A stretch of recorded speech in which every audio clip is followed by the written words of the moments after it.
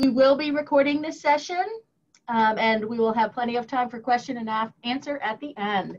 So I'd like to thank June Girard, and I'll go ahead and welcome Diane this morning, who will introduce our speaker. Great. Thank you, Julie. Yeah, I think we're in for a real treat this morning with June. I loved the title of her presentation, which was called A Life of Serendipity. So I looked that up. I thought I knew what it meant, but the dictionary says it's the occurrence and development of events by chance in a happy or beneficial way. And I'm all for that. So having said that, I'm going to introduce June, and then we'll all be back later for questions and answers and comments. June, go ahead. Diane. Thank you, Diane. That was very nice. I think you will find a lot of changes. I think I'd like to take this opportunity, because I don't want to forget it at the end, to thank my best audience, my director, my producer, my script writer, everything, the most wonderful person that you could have helping you do anything, and that's Dick Martin.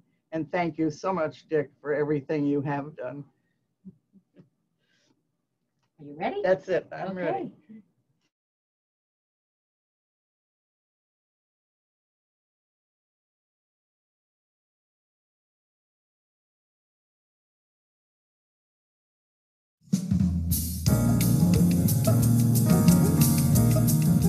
Hello.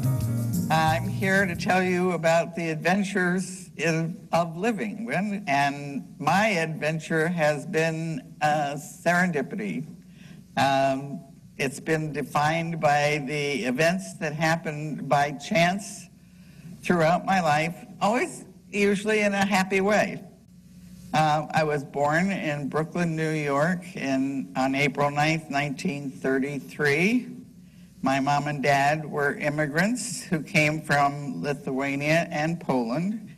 And when they came, my mom was 5, my dad was 7. My mother graduated from Brooklyn High School and Brooklyn College, and my dad was in a home for boys until he was 16, at which time he enrolled himself in school to learn to read and write. And that's a long story, so I'm not going to tell it. I had a wonderful mother who told me that I could do anything I wanted to do if I wanted to do it bad enough. And she warned me that beauty was only skin deep and did not last. I was lucky to have her until I was 70 years old. My father was tough as nails on the outside and soft on the inside. He died when I was 55. We moved to California in 1942. My dad had a tire business, and because of the war, rubber was needed by the government for the war effort, and that sort of closed down his business. So we decided to go to California, and where my aunt and uncle were living. So we took a train, and we arrived I thought I was going to the west, and I was looking forward to seeing the cowboys and Indians and the horses and all those wonderful things. And I was very disappointed when I walked out of Union Station and saw cars and people and streets. So I had to accept the fact that it was just another city. I was diagnosed with poliomyelitis and taken to Children's Orthopedic Hospital in Los Angeles. I don't remember whether it was the 3rd or 4th grade, but I went through rigorous therapies and came out with one leg a little shorter than the other, but walking straight as an arrow. I was shopping with friends when I was in the 8th grade at Macy's department store on Wilshire Boulevard, when a woman came up to us and asked me if I would like to be a model. And I said, sure. And so I started being trained as a part-time model at Macy's department store. I went from that to having an agent and being a photographer's model. And my claim to fame came when I posed for the Lucky Lager beer billboard commercial. That was after I married. I tried to find a picture of it, but I found it had been removed from the collection and was no longer available. But it was sort of like the one you're going to see on the screen. I also posed for an ad campaign for the Hudson Hornet, which was a short-lived car. One time I was asked to substitute for runway model at the Artists and Models Convention in Palm Springs for the designer Jacques Foth. I attended high school with the actor and entertainer Joel Grey, and you see a picture here of Joel alone. We were in one school play together. I played the castanets in the background, and he was the star. He was going with his girlfriend, who was little like he was. And of course, he was awarded the Oscar for Cabaret. In the 11th grade, I met Girard on a blind date. We fell in love and planned to marry. My agent sent me to 20th Century Fox Studios for an interview, and Jerry drove me to the studio where I was offered a one-year contract at Pasadena Playhouse for training and then to be followed by a screen test. And if the test was good, I could be offered a contract. I said, no, thank you, because I want to get married. And I always teased Jerry that if it wasn't for him, I could have been a star. We were married in 1950. Jerry and I have two children, Michael, 68, and Lisa, 65. We had 5 grandchildren. Our oldest was 48, and the youngest is 42. We have 6 great-grandchildren, 3 girls and 3 boys, who range in age from 3 years to 20 years. We married when he was in service in Northern California, and I was earning a living in Southern California, so we were both teenagers. He came home whenever he could for weekend visits, and I shared a house with a school friend whose husband was in the Navy. This was during the Korean War. We were both pregnant, my girlfriend and I. Michael was born where Jerry was born, at Hollywood Hospital in 1951. And Jerry got out of the service. We moved to Napa, California, where he had a job as a flight instructor to prepare for his career as a commercial pilot. We raised chickens for eggs. We failed in the egg department, so we ate the chickens. Lisa was born 3.5 years later.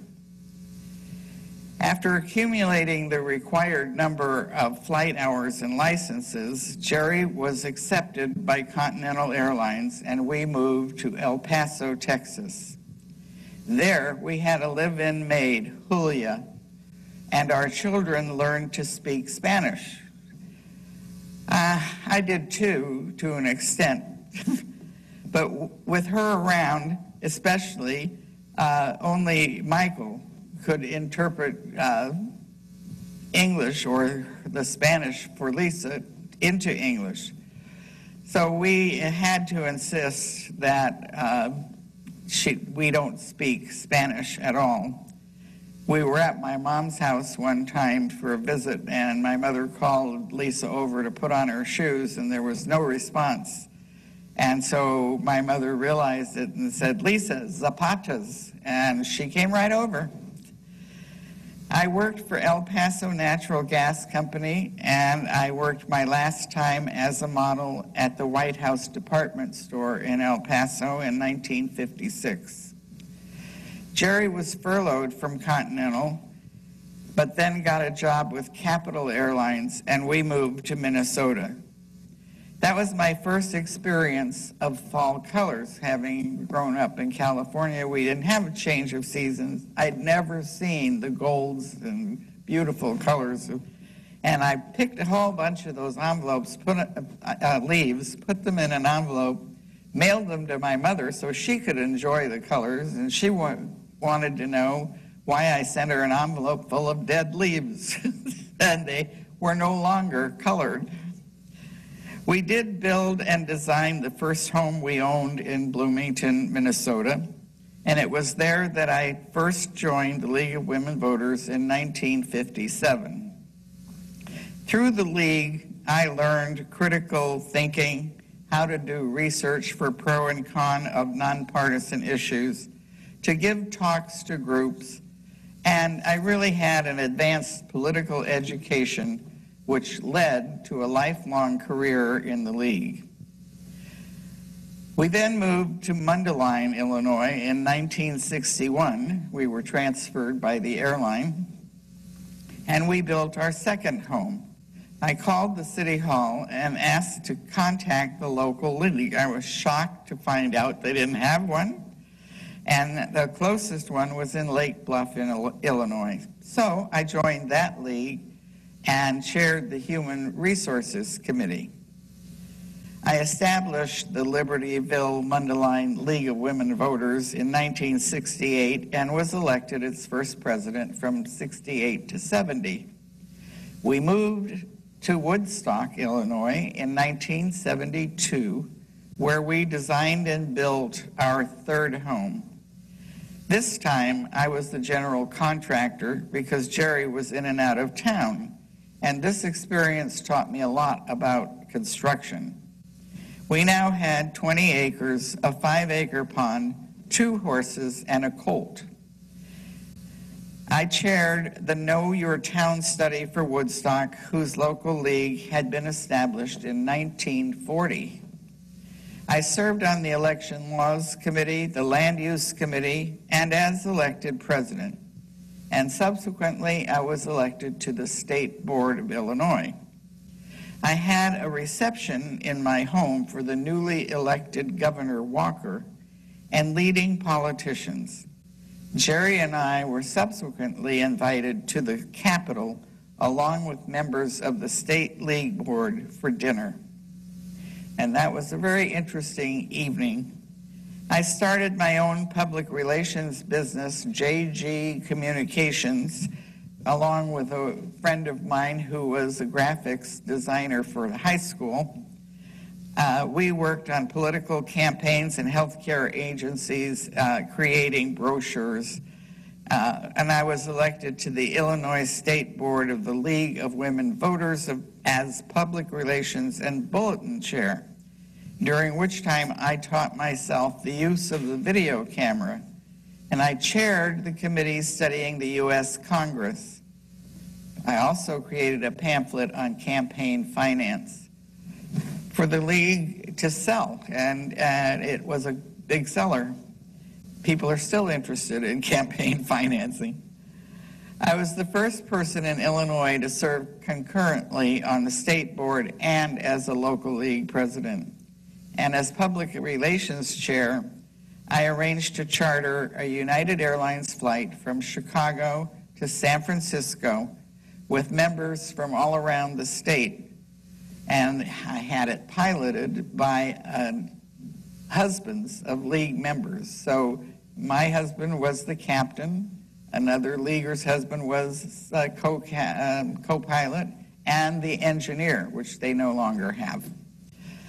I decided to go to college, and I enrolled in our local community college at the same time that my grandson Eric was starting kindergarten. And that's how I introduced myself in my first class as the grandmother of Eric, and that we were both starting school today. After one semester, I enrolled in Mundelein College, now in Chicago, or it's now Loyola in Chicago. And there I earned a BA in history, MA in international relations. I thought I'd like to practice international law. I went on to law school for 1 year before realizing that it really was too late. Jerry would be resigning or retiring pretty soon, and I would be starting a new career. While a student, I was selected to be interviewed for national TV by Ed Bradley, the dean asked me if I would mind doing it, and I said, no, of course. So we sat at a table and we talked for about 20 minutes about older women returning to college. And I think it actually aired for 2 minutes. And I did get a call from a friend, however, in California that said she saw it. One of the state board members of the League of Women Voters was married to the editor of the Chicago Tribune at the time. So consequently, I had a meeting with the Chicago Trib editorial board to discuss League coverage and what they could do for us.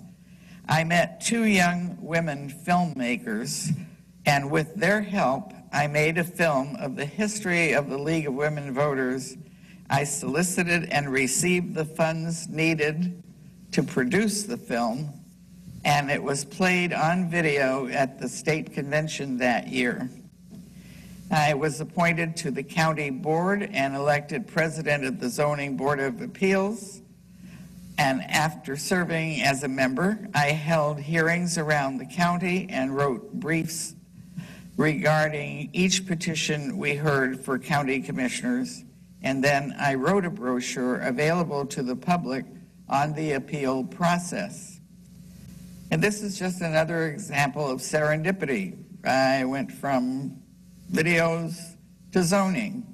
And now I have been holding meetings and adjoining counties on land use planning.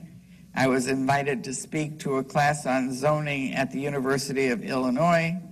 And I was also interviewed again by a magazine about women returning to work or to school, and when I was the chair of the zoning board. On the magazine was the Dynamic Years. I was also appointed to the American Arbitration Association. That comes from building 3 houses. And I was elected to the private Woodstock Hospital Board of Directors. I was also appointed by Illinois Representative Susan Catania to the Public Legislative Commission on the Status of Women. I served on the Older Women and Widows Committee.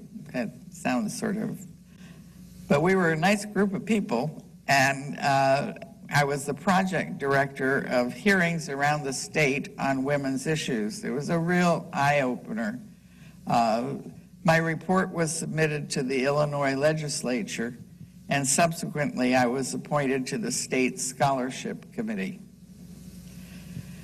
Our own overseas trips and our trips overseas with our grandchildren took us to England, Scotland, Wales, Ireland, Australia, Italy, Paris, Spain, Greece, Thailand, Japan, China, Hong Kong, Macau, Holland, Germany, Mexico. And then we went to Canada, Alaska, in the U.S., and then New York, Montana, South Dakota, Tennessee, Virginia, and North Carolina. We did a lot of traveling.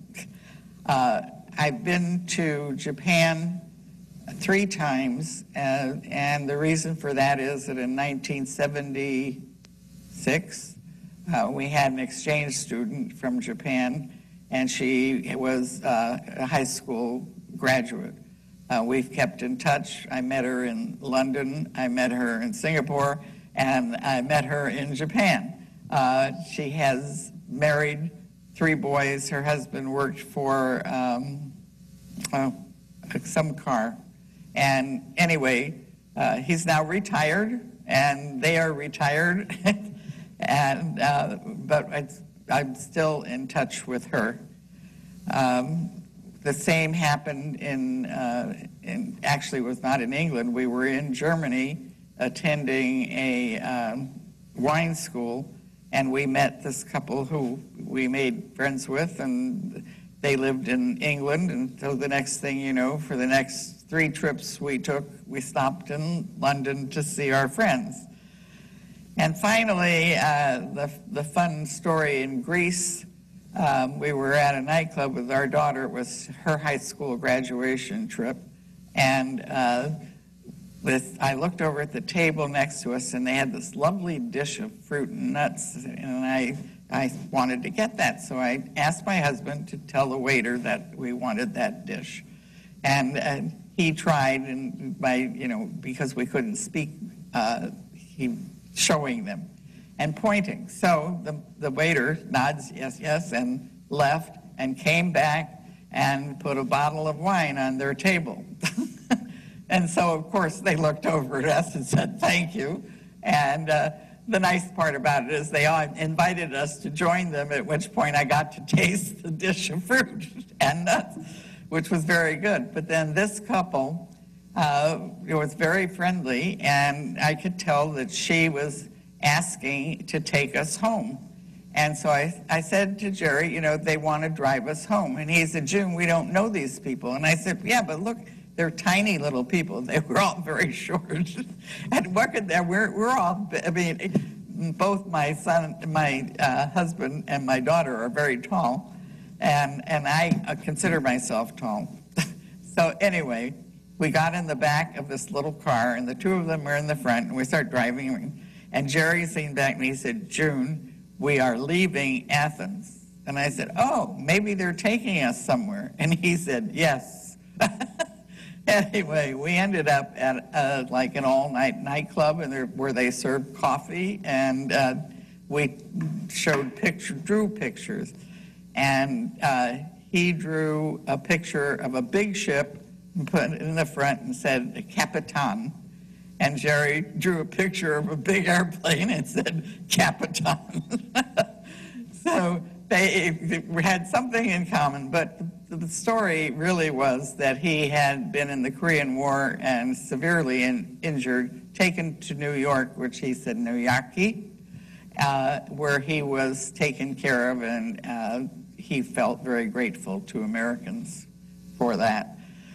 So it was, again, we stayed in contact with our Greek friends and until we were taken over by bad government.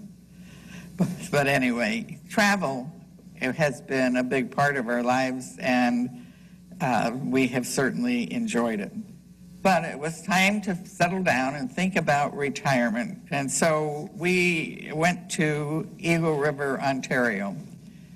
We went there because we liked to fish.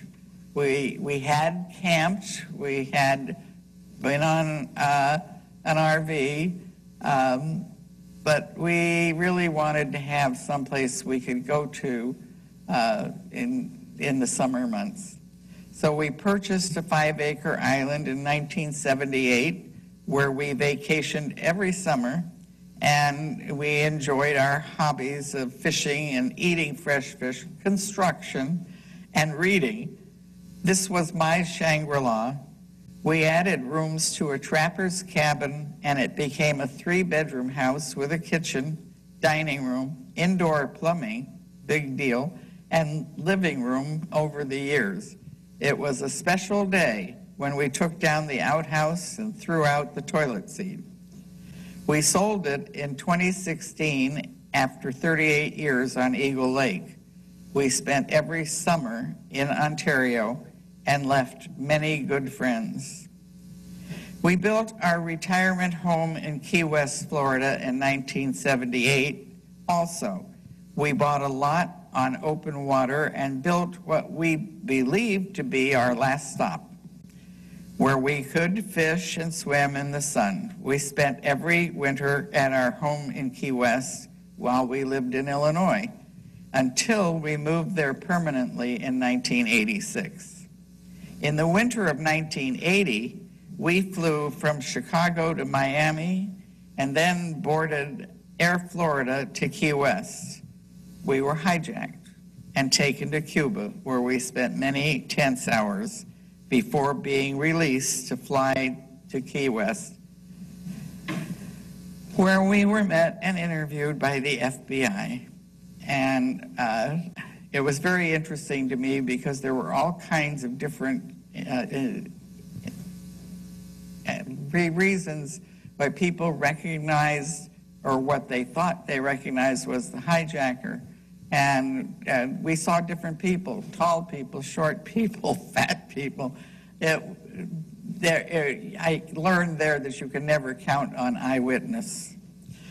But when we made our permanent move to the Keys, Key West was like a stage, and life there was a theatrical production. The whole of Key West seemed devoted to little else than having a good time, going to bars, parties, theaters, concerts, galleries, and festivals. I was ready to change my focus from politics to that culture.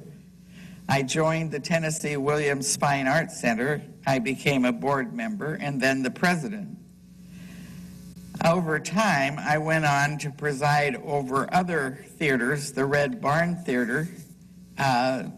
Actually, it was their band. We called ourselves the Band of Angels. We did fundraising and parties to enhance the budget of the Red Barn.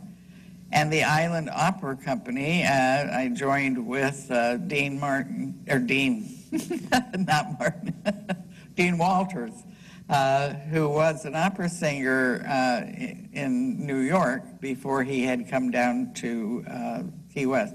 So we started an opera company. We had some really good people, including a young girl who was a high school student in Key West who came up here to UF when she graduated.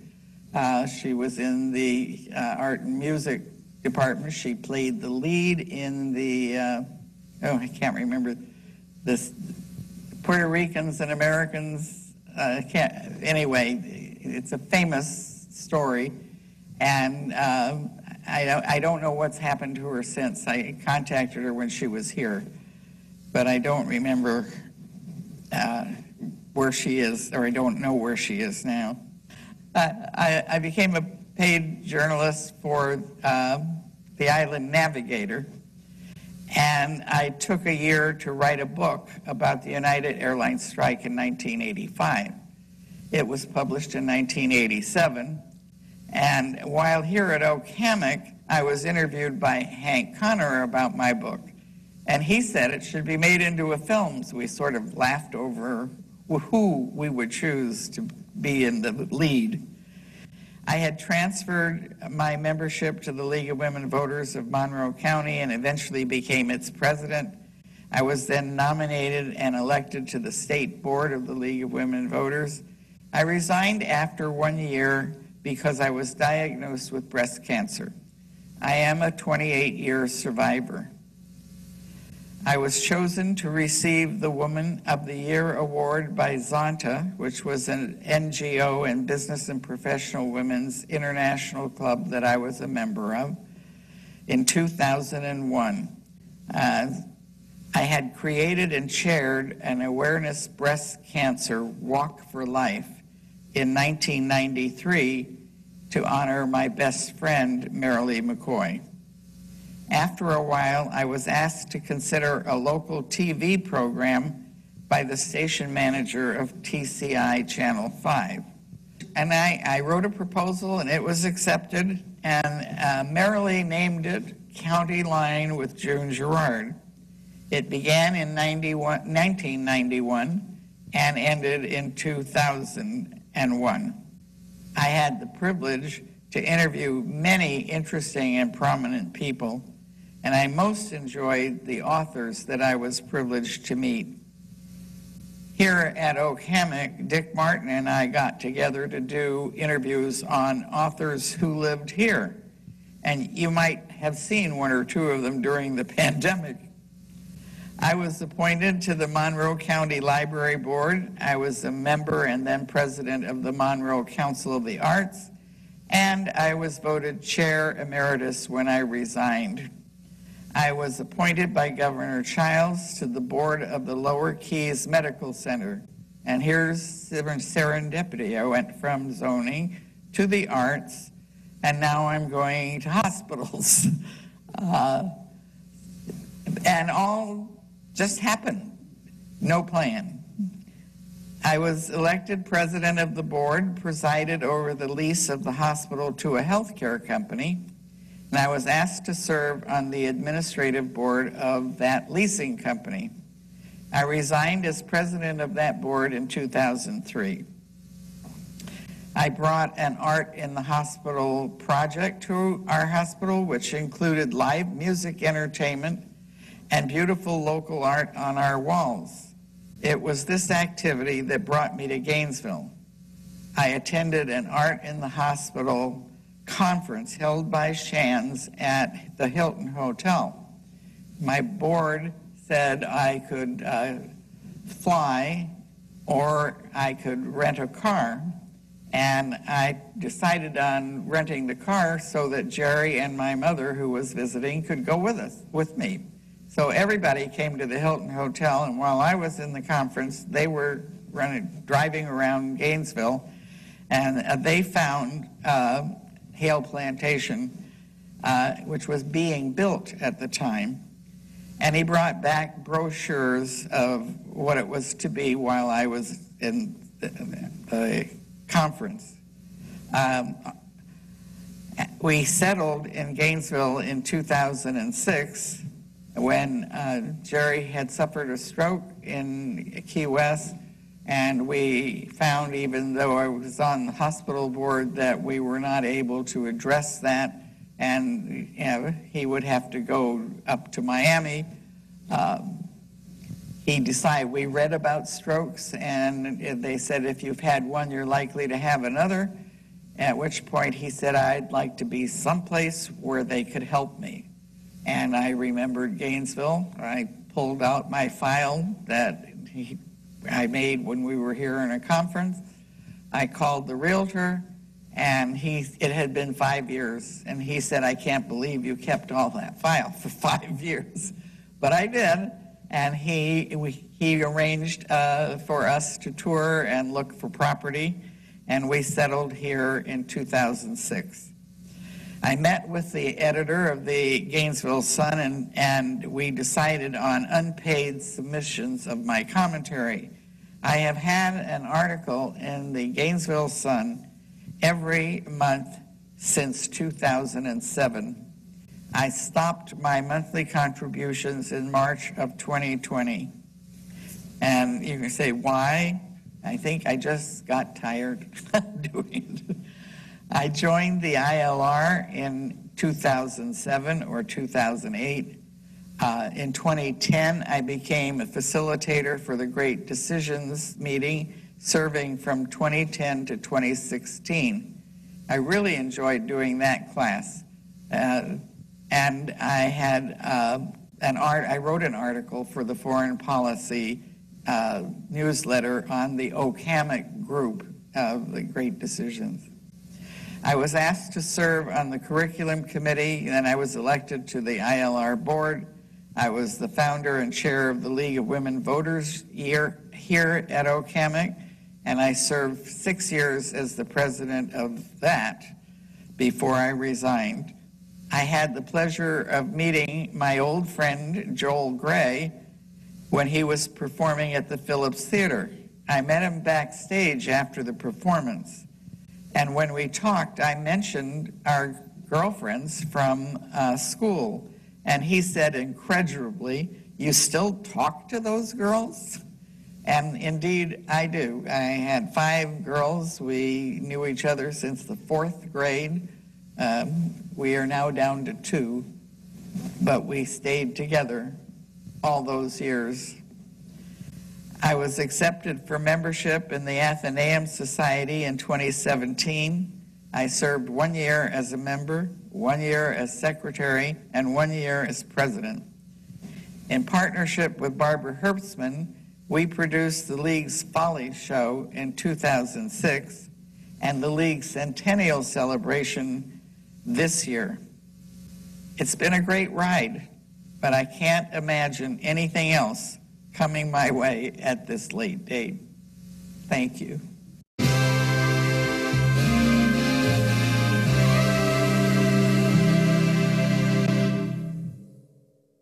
That was great.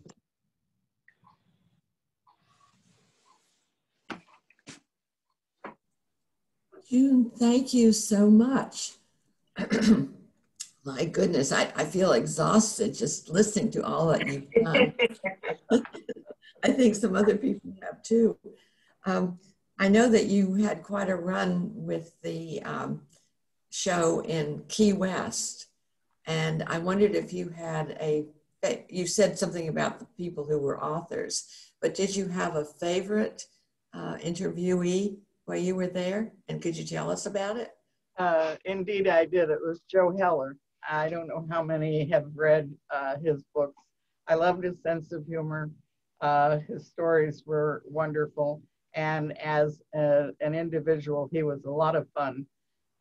We talked about, I had read all his books. That's not the way I normally did my interviews, but I was a fan, if you can call it that. At the end, what was it? He said to me, "This has been a lot of fun, and you're adorable." And you're adorable. And I said, "I haven't been called adorable since I was 2 years old." But he was my favorite. The other one I liked was Barbara Ehrenreich. I don't know how many have read her books. This first book, she's a biologist by training, but a great author as well. I think she did Dimed in America after we talked.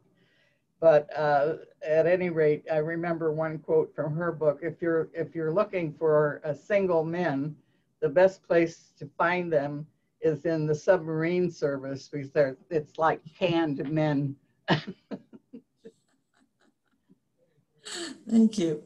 Are there other questions for June or comments? I don't see any hands. If anybody wants to. I think Debbie Dean. Okay. Yes. Tell me about Judy Bloom. No, Judy Bloom and her husband, George Cooper, still live in Key West, and they actually have a bookstore there now. It was, I've interviewed her a couple of times because she's a local. And also George wrote a book. He's an attorney, and it was sort of a mystery, I think. But at any rate, she's a lovely, lovely lady, and easy to get along with, and fun to talk to. I do have, in fact, I've thought about that. I have videos of my interviews of these authors, and I might offer that as a series of people to see them. I know Amy Tan also, she came with 2 little tiny dogs in a basket. I don't know what kind of dogs they were, but they were really little, and they were very well behaved right till the end. Then they came popping up on the screen. But she was also interesting, and she had a mother who had Alzheimer's, and she told of how difficult it was to get her mother from her apartment into some kind of facility. But it's a long story, so I won't tell it now. June, I think your idea of using those interviews for another ILR course, it's a good one. And if Margaret Boonstra is, there she is. I see Barbara's here, or rather Margaret's here. I'm here. I think it'd be great, yes. Margaret is. I can bring that. I can offer those, the ones that I have, on DVD.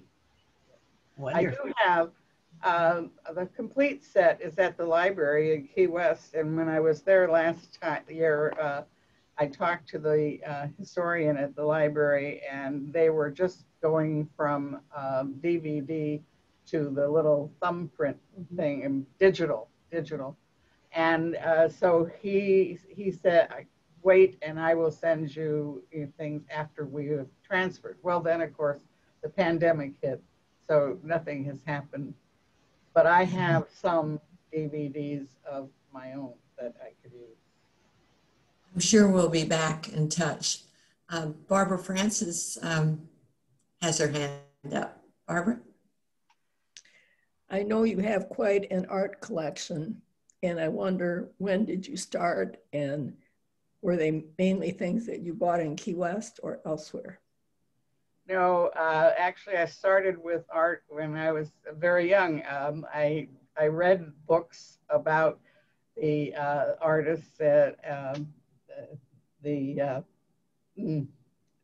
I forgot what they were called, but the ones who painted outside, which was different, you know. What were they? Impressionists. Impressionists, that's right. And I taught my children who they were. In fact, it's sort of funny. I had my son at the doctor's office and we were waiting, and the girl behind the desk had a picture on the wall. And I said to Michael, "So who painted that picture?" And he said, "You Trillo." And the lady at the end said, "How did he know that?" And I said, "Well, because we studied the Impressionists, and so they knew all of them." And that's where I started. So I picked up art, and I met artists, and that's the history. By Key West, I had hundreds of opportunities for wonderful artists. And wonderful parties, it sounds like. Yes. Okay, I think that We just got another hand. Go ahead, Pat. June, you had a fascinating period in your life during the Capital Airline strike, as you aided the wives of the men who were on the strike and the strike breakers. I thought your book was fascinating, telling about that. Can you share just a little bit of that experience? Well, I can show you this. This is the book. It's called Turbulence, and it's in the library here if you want to read it. Yeah, I took a year off to research and write the book. I learned another one of life's lessons. You know, I think I was a real idealist, and I thought that as Americans, we simply discussed things back and forth and we came to compromises. I didn't know how nasty people could be when it comes just to labor strikes. And I wrote about that in the book. And my husband was scammed. And my husband was a scab. That was why I was submitted to that kind of treatment. But it was very interesting, and I was fortunate that I lived on 20 acres. I was not, you know, easily found to be attacked in various ways. Yeah, I hear a man's voice in the distance there. Is Jerry right with you at this point? Yes, There he is. He's reminding me. I see a hand. Looks like Jack Martin has a question or a comment. Jack? Yes, June. Hi, Jack. Hi, two things. Little different topics than what we've talked about so far. With your experience in construction, you would have been a great lecturer for the students in the School of Building Construction here on campus. That's some idea of how you become an entrepreneur. Secondly, I was unaware of your interest in fishing. Two things, did you do deep sea fishing, and which of you are the better fisher? Well, I'm a lake fisherman, but when we moved to the Keys, we went out in a little boat with a book. And the book told us when we caught a fish, we would look it up from the picture and we would find out whether it was edible or not. And if it wasn't edible, we threw it back in.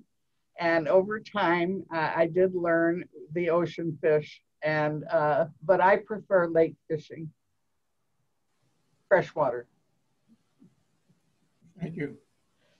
I have a trophy. I have a lot of trophies. I'm a good fisherman.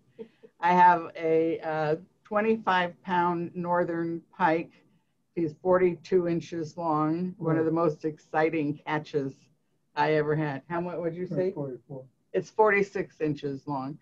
And I have a 21-pound lake trout and a 7-pound bass. Smallmouth. What? Smallmouth. So that means you were the better fisherman.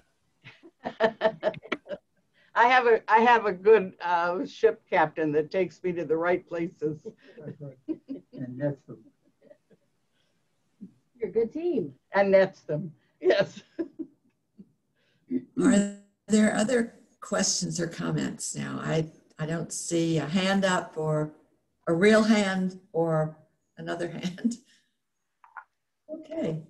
Well, I do have the picture of, this is the cabin in Canada. I don't know if I'm holding it right, but anyway, that's the finished cabin in Canada that I brought. And I also wanted to mention a part I did, one of my other jobs, when I did JG Communications, the public relations firm, and I came to Key West, I was hired by the Big Pine Chamber of Commerce. Actually, it was called the Lower Keys Chamber of Commerce to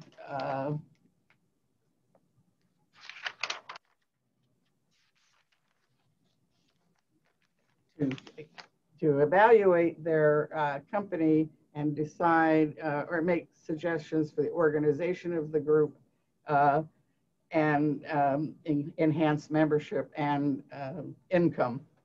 I just got a kick. I was reading it. It was the year of 1986, and I wrote that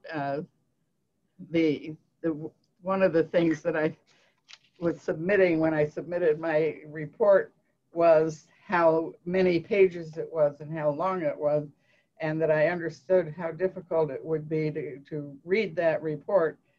But just imagine, I had to type it all. those were the old days. Pardon? Those were the old days. That's right, exactly. Exactly. Life has gotten a little bit easier. Yeah, I can't remember but anyway, that was a great experience, and being employed by them as a consultant was my introduction to the Keys, actually, and I met a lot of people that way. I was very active in the women's issue. I didn't go into in great detail, but we were trying to pass the Equal Rights Amendment, and I went to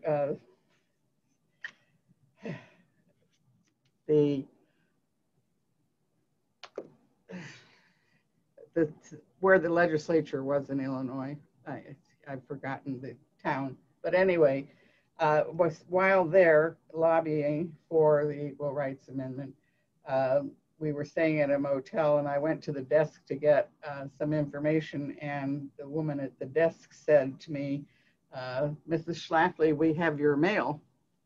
And I said, well, I'm not Mrs. Schlafly. And the girl behind me, I don't know if all of you know, she was the person that opposed the Equal Rights Amendment and ran a very good campaign against it.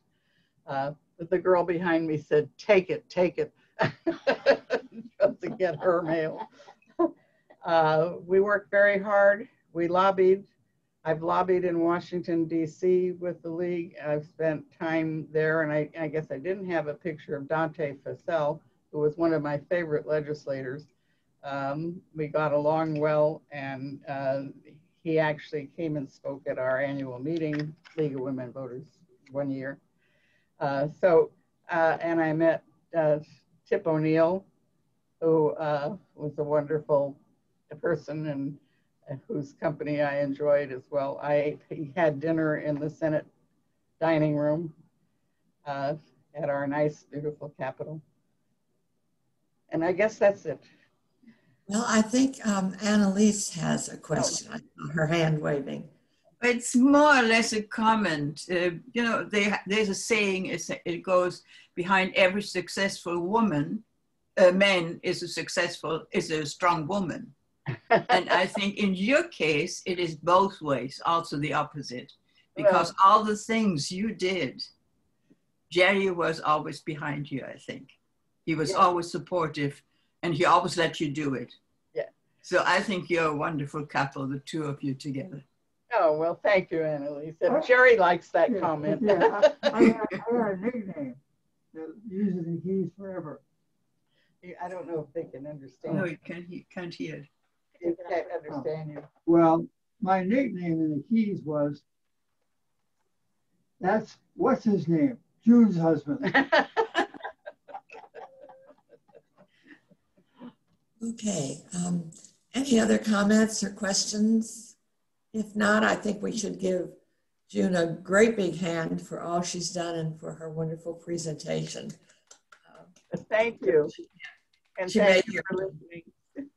Thank you so much, June. And we will see all of you next week. I hope we will have Anna Edmondson with us talking about life in Happy Days, I think it is, in old Florida.